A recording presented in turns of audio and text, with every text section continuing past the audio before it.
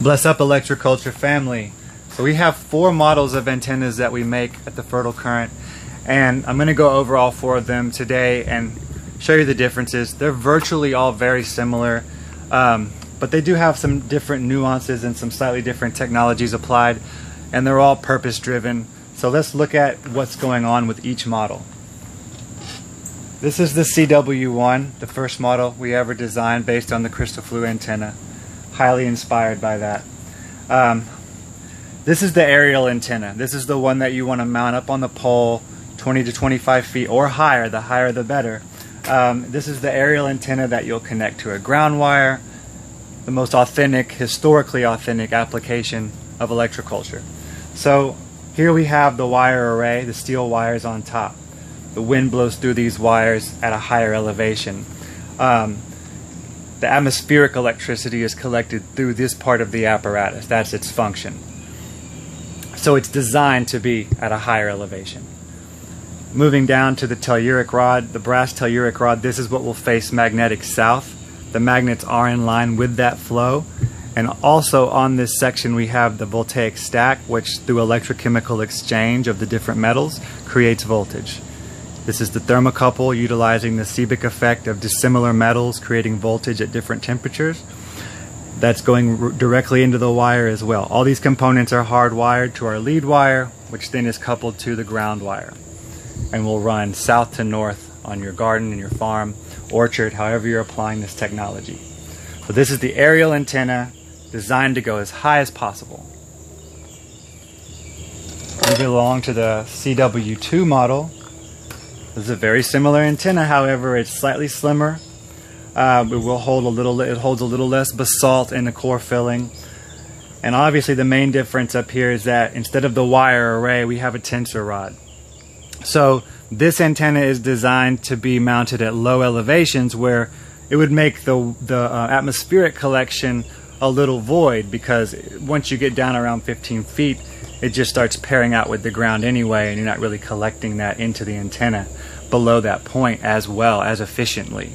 So this is a lower mount antenna. It's intended for that design. You can put it as high as you'd like, but everything is done with intention. So this one, we're utilizing piezoelectricity in place of that atmospheric electricity. We're still utilizing telluric current in the brass rod. The magnets are aligned, voltaic stack, thermocouple. So otherwise it's the same. It also couples, I have this already set up on a little PVC mount. It can slip right over a grounding rod or a T-post. This is a really ideal model for trellis crops that may not be permanent, that you may be moving around. So while you can mount this one as high as you'd like, it's designed to be mounted at lower elevations.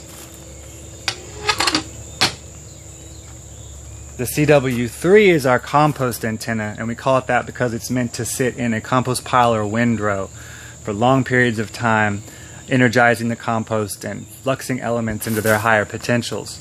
So this is a larger diameter body. It holds a lot of paramagnetic basalt in the core, larger magnets.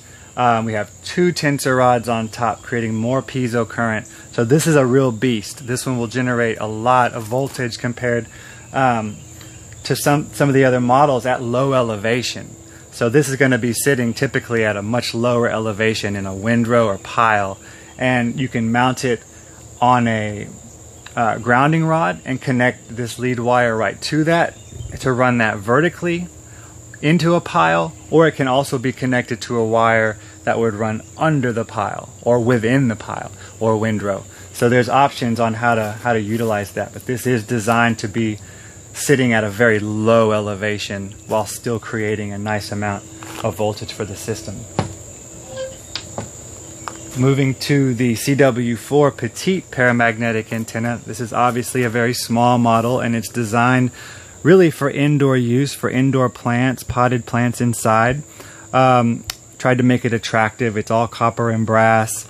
It has all the features of the larger antennas and is kind of designed to look like a really scaled down CW1, but it does have the addition of the leads for frequency generation, alligators here to a BNC connector for a frequency generator. You can really adapt it to any apparatus, MP3 player, cell phone, frequency generation programs. So this would be for experimenting with radionic fertilization. You can also use this as a biofeedback antenna on orgone radios and other radionics devices that you may have. And it will also do the same functions as the larger antennas for your indoor plants, and will insert directly into a container. So I hope this helps delineate on the differences of the models. If there's any more questions, feel free to reach out.